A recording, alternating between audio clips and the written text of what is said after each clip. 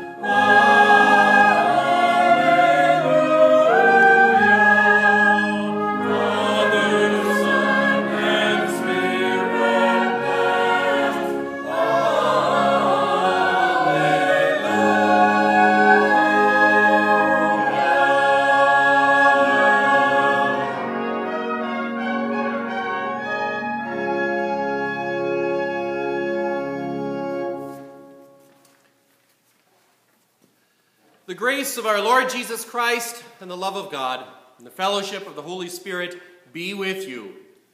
And also with you. Alleluia! Christ is risen. He is risen indeed. Alleluia.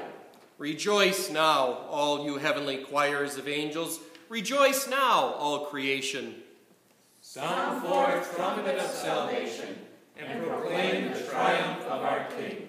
Rejoice, all the earth, in the radiance of the light now poured upon you, made brilliant by the brightness of the everlasting King. Know that the ancient darkness has been forever banished. Rejoice, O Church of Christ, clothed in the brightness of this light. Let all this house of God ring out with rejoicing, with the praises of all God's faithful people. This is the day when all who believe in Christ are delivered from bondage to sin and are restored to life in immortality. This is the day when Christ, the life, arose from the dead. The seal of the grave is broken, and the morning of the new creation breaks forth out of night. How holy is this day when all wickedness is put to flight and sin is washed away. How holy is this day when innocence is restored to the fallen and joy is given to those downcast. How blessed is this day when man is reconciled to God in Christ. Let Christ, the true light and morning star, shine in our hearts, he who gives light to all creation.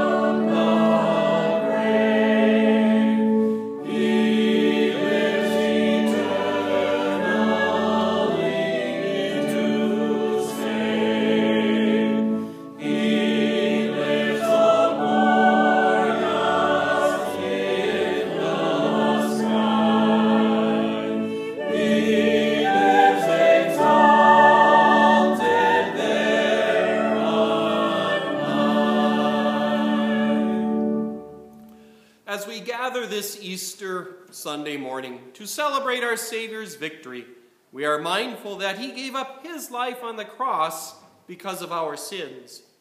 Therefore, with sincere hearts, let us confess our sins to God our Father, asking him for the sake of our Lord Jesus Christ to grant us forgiveness. Holy and merciful Father, I confess that I am by nature sinful, and that I have disobeyed you in my thoughts, words, and actions. I have done what is evil, and failed to do what is good. For this I deserve your punishment, both now and in eternity. But I am truly sorry for my sins, and trusting in my Savior Jesus Christ, I pray, Lord, have mercy on me, a sinner. Brothers and sisters in Christ, hear the good news of Easter. God our Father has been merciful to us. Through Jesus, the perfect Lamb of God, the perfect sacrifice has been made. God announces to you the forgiveness of all your sins. In the name of the Father, and of the Son, and of the Holy Spirit. Alleluia. Amen. In the peace of forgiveness, let us praise the Lord.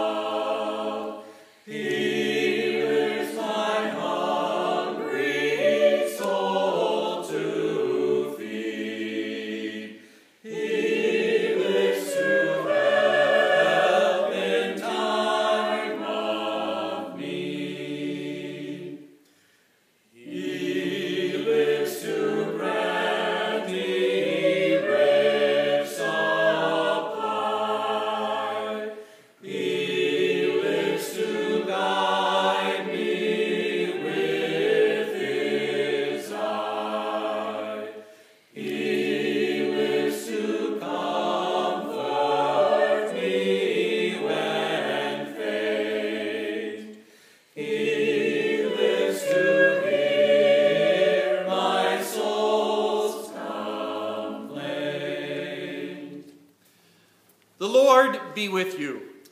And also with you. Let us pray. Almighty God, by the glorious resurrection of your Son, Jesus Christ, you conquered death and opened the gate to eternal life. Grant that we who have been raised with him through baptism may walk in the newness of life and ever rejoice in the hope of sharing his glory. Through Jesus Christ our Lord, to whom with you and the Holy Spirit be dominion and praise, now and forever. Amen. The first scripture lesson we hear on this Easter Sunday morning from the Old Testament book of Jonah.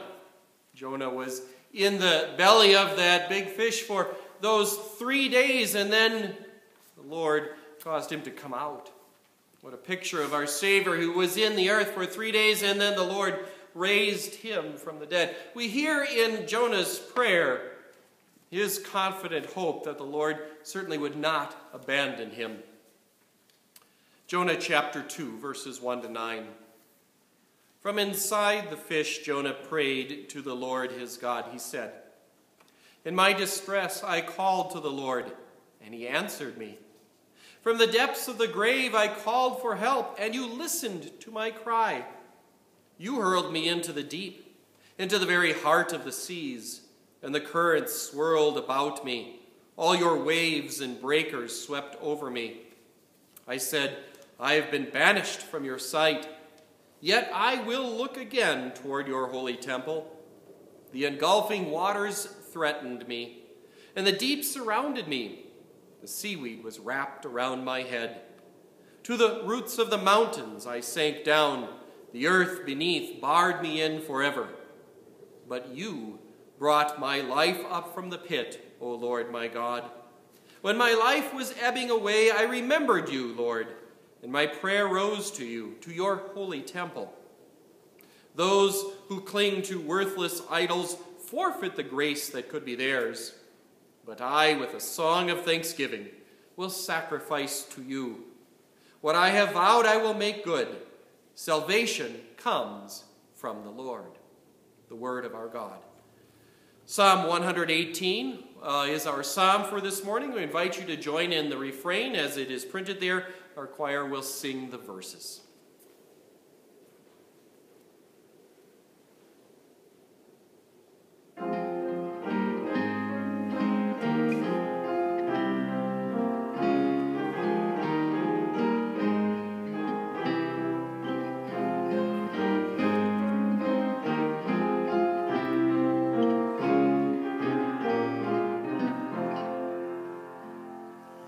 This is the day the Lord has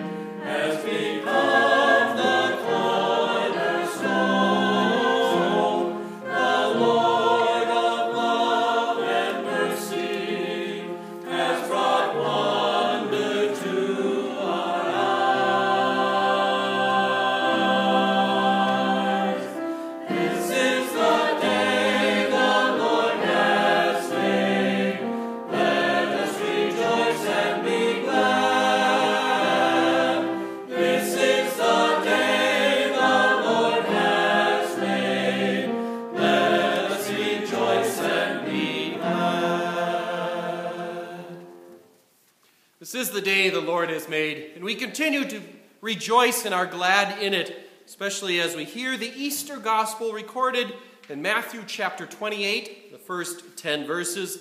This will serve as the basis for our meditation this morning. After the Sabbath, at dawn on the first day of the week, Mary Magdalene and the other Mary went to look at the tomb. There was a violent earthquake, for an angel of the Lord came down from heaven, and going to the tomb, rolled back the stone and sat on it. His appearance was like lightning, and his clothes were as white as snow. The guards were so afraid of him that they shook and became like dead men.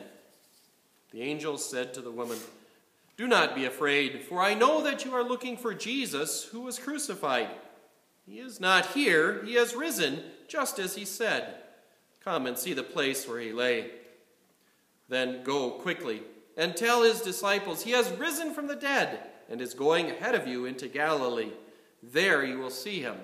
Now I have told you." So the women hurried away from the tomb, afraid yet filled with joy, and ran to tell his disciples. Suddenly, Jesus met them. "Greetings," he said. They came to him, clasped his feet, and worshipped him. Then Jesus said to them, "Do not be afraid. Go and tell my brothers to go to Galilee. There they will see me." This is the gospel of our Lord. We join in the hymn, "In Christ Alone."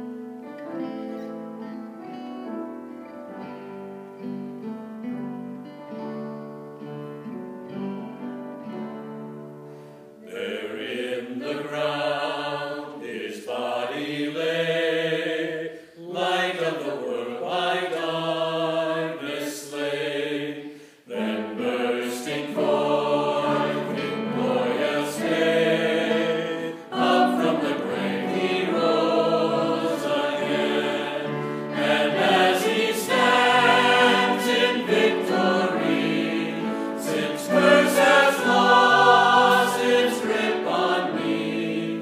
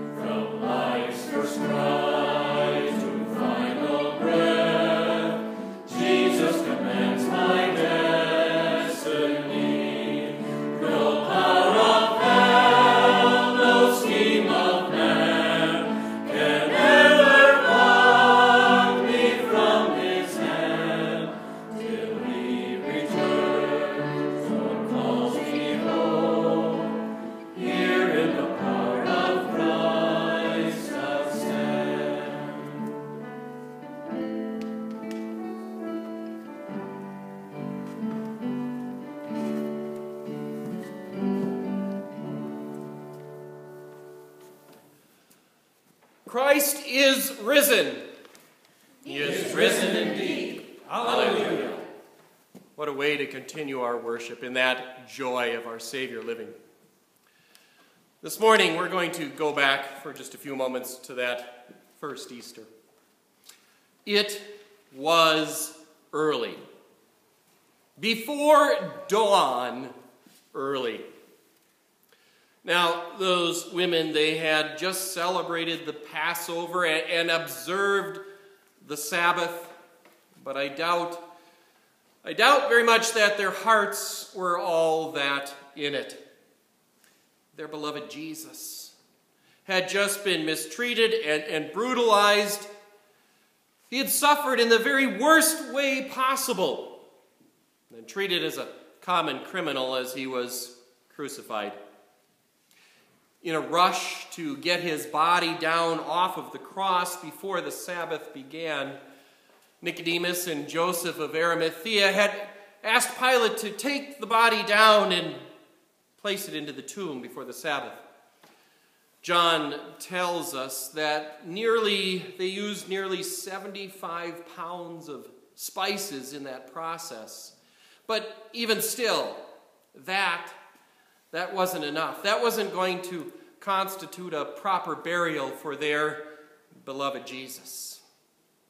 Those ladies, getting up so very early in the morning in their tremendous love and passion and zeal for the Lord, were going to finish what was started.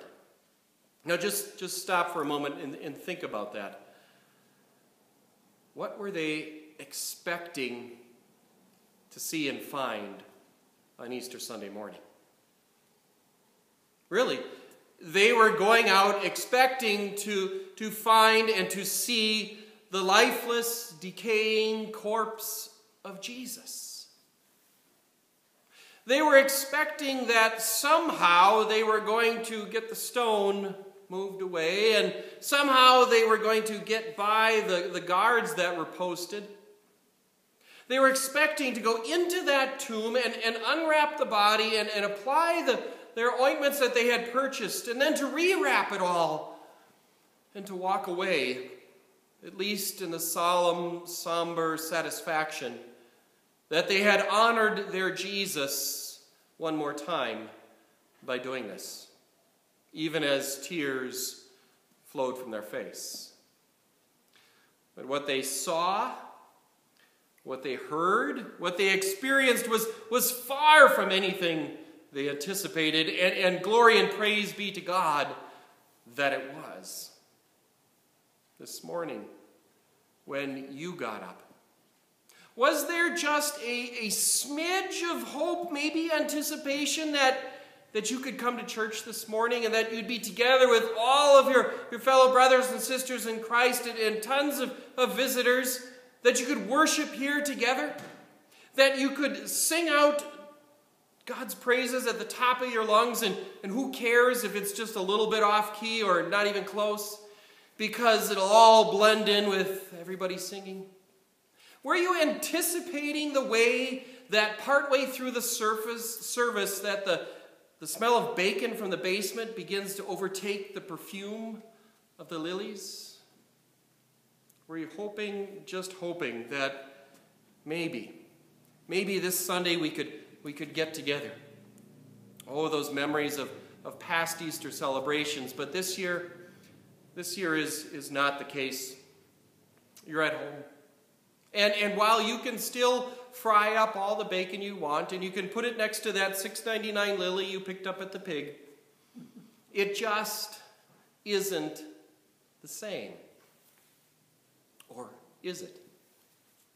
This morning, as we hear again the Easter Gospel, as we remember how the events of Easter unfolded, we see that God not only meets our expectations, but He exceeds them in every way possible.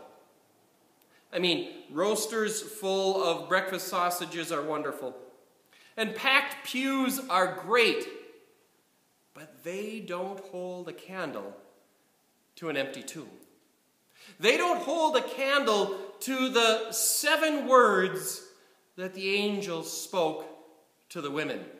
He is not here, He has risen. 7 words that exceed our every expectation. 7 words that mean life eternal. 7 words that give our life meaning and purpose. He is not here, he has risen. May these words always meet our expectations and exceed them by far. When people go out to visit a gravesite, what do they normally expect to see? There's probably a headstone and names and dates engraved on them. They go out there to put flowers maybe on the tomb, or just to stand in somber silence remembering the fond memories of their loved ones. A few weeks ago, I went to my grandparents' gravesite. My grandpa died when I was just 4 years old, and Grandma, she died way back in 1953. Nearby were some other aunts and uncles and distant relatives, and I thought about their memories, those whom I knew. Going there always, to a degree, brings about tears and sadness, because that's what death does. But what's even more devastating is to realize what it is that brings about death, and that is sin. The scriptures tell us so plainly, the soul who sins is the one who will die, that the wages of sin is death. There's no escape from that universal truth. That's something that, because each of our sins, something that we can expect. And either our names are going to be engraved on stone or etched into an urn, it doesn't really matter. Death is something, because of our sin, that's going to come to us. There's no escaping it. Just like there was no escaping death for Jesus, except for a completely different reason. When Jesus was in Pilate's court, when he was condemned to death, he was completely innocent, and Pilate knew it. Jesus was unlike anybody else that had ever been in his courtroom. No wrongdoing, nothing at fault. There was nothing to condemn him. He was truly innocent. Pilate knew that, and even as he tried to wash his hands, that didn't get rid of the guilt that he was feeling and dealing with. He thought for sure, though, that he could get out of it if he gave the people the option of having a known murderer released to their streets, or having Jesus. But that backfired too. That didn't meet his expectations. In fact, Pilate had no idea what to expect, from the earthquake that rocked the region to the bloodthirsty crowd, from the darkness that set in from noon until 3, until the 2 strangers that asked for his body. Even the Pharisees who came to him and asked that a guard be posted. Yes, Pilate didn't know what to think anymore. Death had come to Jesus, but not because Pilate made a mistake. Death came to Jesus because you and I, and our many mistakes, because of our many sins. Yes, the spotless, sinless Lamb of God died that death on the cross to pay for all your sins and mine. And friends, he did it. He did it fully. He did it completely. He paid that price for our sins in full. That Easter Sunday morning, when yet another unexpected earthquake hit the region, when those women came out there, they didn't find what they expected. There was a bright, beaming angel sitting on the stone that had already been rolled away. The guards, well, they were lying there like dead men. And then the angel spoke to them directly and said these words, "Do not be afraid, for I know that you are looking for Jesus, who was crucified. He is not here. He has risen, just as he said. Come and see the place where he lay." In our modern language, we might say, didn't see that one coming. What they saw, what they experienced, what was incredible, right? They were hoping, maybe, possibly, to see the lifeless corpse of Jesus, and instead, they saw an empty tomb. They saw the place where he was. He is not here. He has risen. 7 words that totally changed their lives. No doubt their heads were spinning. What does this mean? Where is he? Could he possibly be alive, or did someone steal his body? Before all those things could be answered, the angel sent the women off on a very important mission. But Jesus had yet one more surprise for them. We read, "So the women hurried away from the tomb, afraid yet filled with joy, and ran to tell his disciples. Suddenly, Jesus met them. 'Greetings,' he said. They came to him and clasped his feet and worshiped him. He was not dead. He was truly alive. They could hear him and see him and hug him. They were with their beloved Lord and Savior, a Savior who had truly exceeded every of their expectations. Now, some people have said that perhaps we nowadays have a distinct advantage over the women back in that day. And that distinct advantage is this: it's history. Right? We have the ability to look back. And throughout our lives, we've studied the scriptures. We know the whole event of Easter. We know how things were going to unfold, how it all fits together. From young on, we've learned this. Jesus was going to suffer and die and then rise again. And regardless of whether we were in church here hearing that message or you're sitting on your couch at home, you know how the events of Easter were going to play out. Which, well, I'm not really sure, is that an advantage or perhaps is that a disadvantage? Sure, it's nice to know the rest of the story, but there's a way that knowing that can sometimes lead to a bit of complacency. What a danger it is when the message of Easter becomes old hat.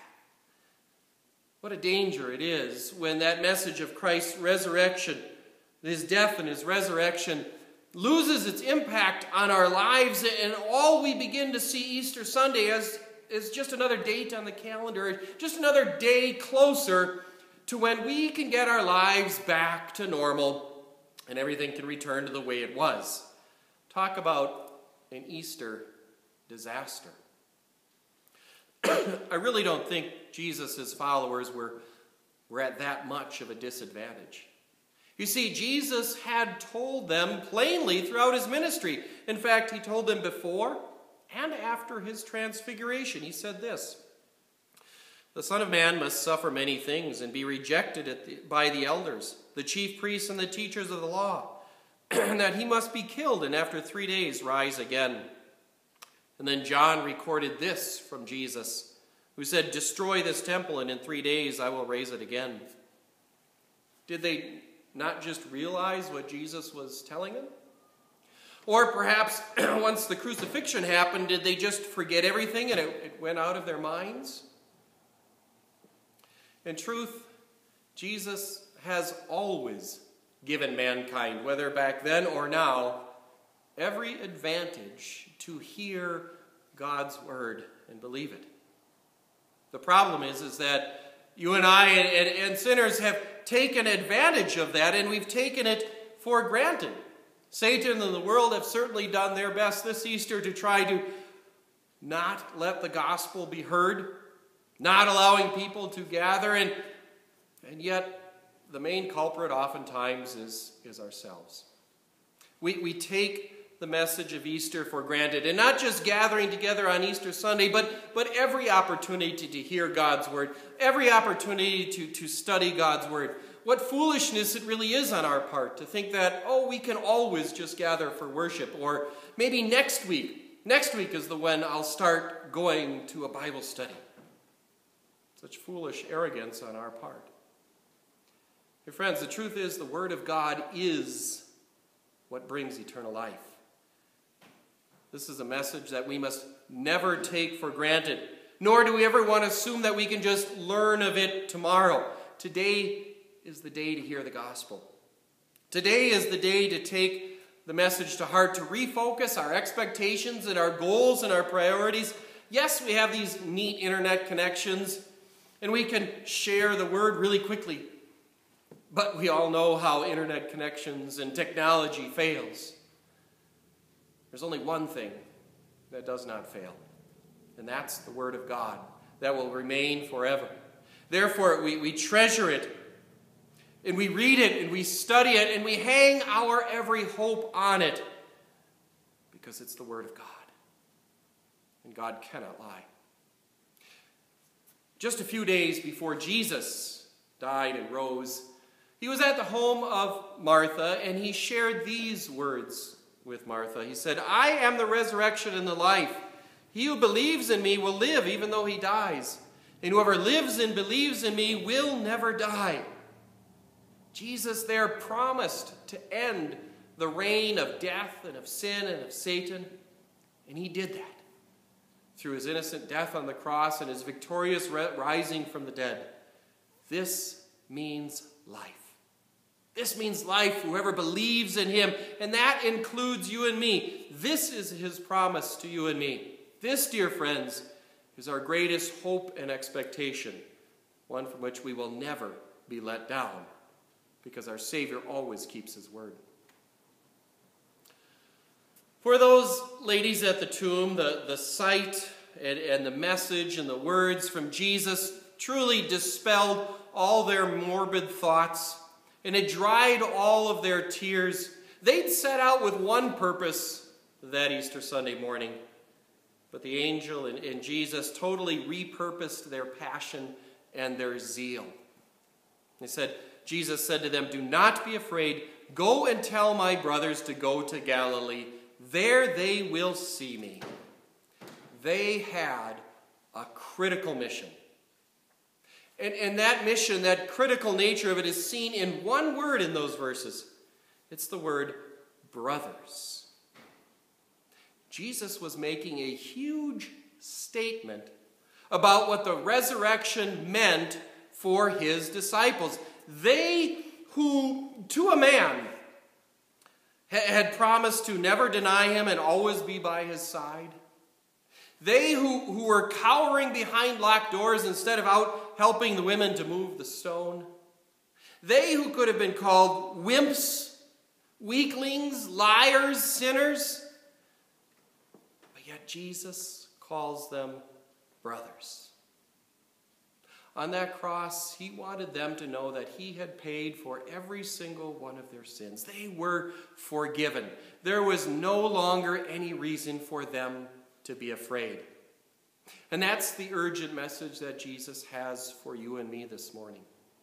Whether it's that we have taken for granted the opportunities to gather together and worship, or taken for granted the opportunities to study God's word, or both, Jesus wants us to know that our sins are completely forgiven.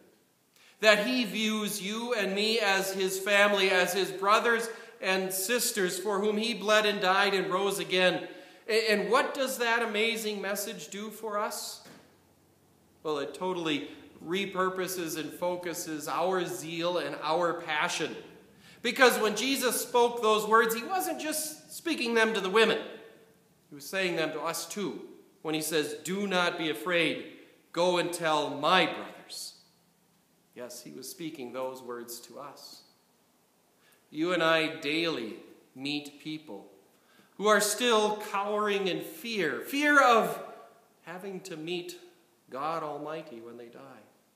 You and I are constantly running into people who know less and less what Easter is all about, and that number is only going to grow the more de-churched that this world becomes. That's what makes this mission that we're on so very critical, so very important. Everyone needs to know those 7 words. He is not here. He has risen. Because it means there is hope. It means there is life eternal in store for all who cast their hope on Jesus. As Jesus said to Martha, so he says to each and every one of us, because I live, you too shall live. This is our confident hope, dear friends. This is the promise of our living Lord and Savior, and this is why we will each day exclaim from the top of our lungs, from the bottom of our hearts, Christ is risen. He is risen indeed. Alleluia. Amen. As we join together our voices, we will join in the Apostles' Creed, confessing the Christian faith of one another. We speak these words: I believe in God the Father Almighty, maker of heaven and earth. I believe in Jesus Christ, his only Son, our Lord, who was conceived by the Holy Spirit, born of the Virgin Mary, suffered under Pontius Pilate, was crucified, died, and was buried. He descended into hell. The third day he rose from the dead. He ascended into heaven and is seated at the right hand of God the Father Almighty. From there he will come to judge the living and the dead. I believe in the Holy Spirit, the holy Christian church, the communion of saints, the forgiveness of sins, the resurrection of the body, and the life everlasting. We'll join in the responsive prayer for Easter Sunday. Heavenly Father, God of grace, you have brought us into a new and living hope by the resurrection of Jesus from the dead. Christ is risen. For as in Adam all died, so in Christ all will be made alive. He is risen indeed. He was delivered over to death for our sins and raised to life for our justification. Alleluia. We marvel at the love you showed by your willingness to sacrifice your Son to pay for our sins. We bow in adoration at your mighty power, which raised him from the dead. We praise you for sending the true life and light into the world. Lord Jesus, God of grace, you have filled our hearts with resurrection joy by your victory over sin, death, and the grave. You have conquered the darkness and given us comfort and hope. With the church of every age, we offer you unending praise, for you have crushed Satan's head and have removed our guilt. You are risen. Dear Savior, we who are weary and burdened come to you for rest, knowing that because of your perfect redemption, there is now no condemnation for us. You are risen indeed. Take away our doubts and fears, and daily renew us in the joy of our salvation. Alleluia. Holy Spirit, God of grace, you have called us by the gospel and brought us to saving faith in our risen Lord.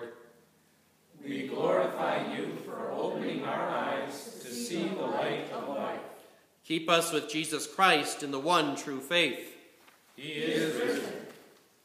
As we journey through life, make us yearn for the day when you will give us eternal life to us and to all believers in Christ. He is risen indeed. And gracious Lord, we come before your throne of grace this morning on behalf of Fritz Redfield, the brother of Harry, who is hospitalized and struggling with cancer.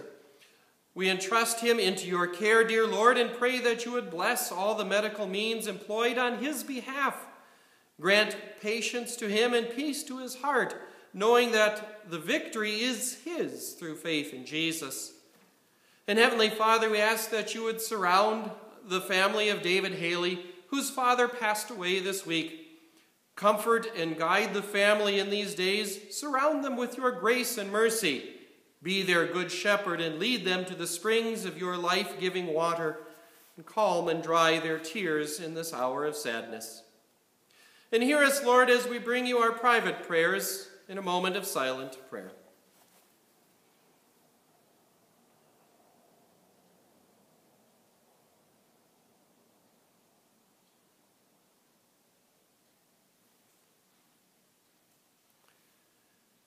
Work through us as we proclaim the saving message of the crucified and risen Jesus near and far, so that many others may hear your call, obtain the salvation that is in Christ, and join us before the throne of our God and of the Lamb.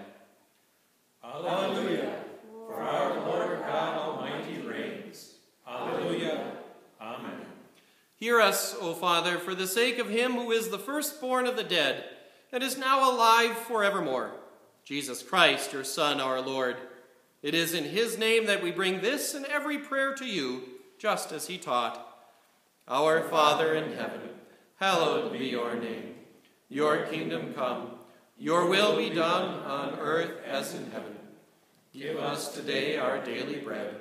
Forgive us our sins as we forgive those who sin against us. Lead us not into temptation, but deliver us from evil. For the kingdom, the power, and the glory are yours, now and forever. Amen. Now may the glorious Father, who by his power raised our Lord Jesus Christ from the dead, give you the spirit of wisdom to know the hope to which he has called you. And may he preserve you in body, soul, and spirit until our own resurrection on the day of Christ Jesus. Let all God's people say, Amen. Amen. Christ is risen. He is risen indeed. We join in the closing verses of hymn 152.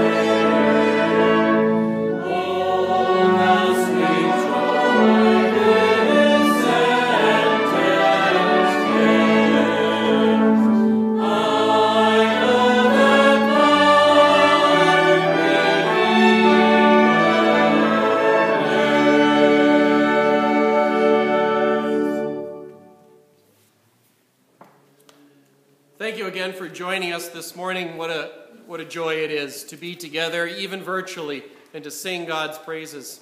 Thank you to those who assisted also in our worship this morning in helping to beautify our service and to glorify God. Please take note of the number of announcements that are on page 7 of the printout. We will be continuing our online Zoom Bible study. If you want to join that, please send Pastor Bigelow an email. And a reminder again, you can join us here at church on Sundays. We still are meeting in small groups of less than 10 to share the Lord's Supper and share a word of encouragement, meeting either here in the sanctuary or in one of the classrooms or in the basement. So you may join us on Easter morning here this morning between 8 and 10, or on Sundays coming up between 8 and 11:30. God's blessings be with you as you continue to celebrate the joy of Easter, and we will send you on your way as we hear from our brass choir, Christ the Lord is risen today. God be with you and have a blessed Easter.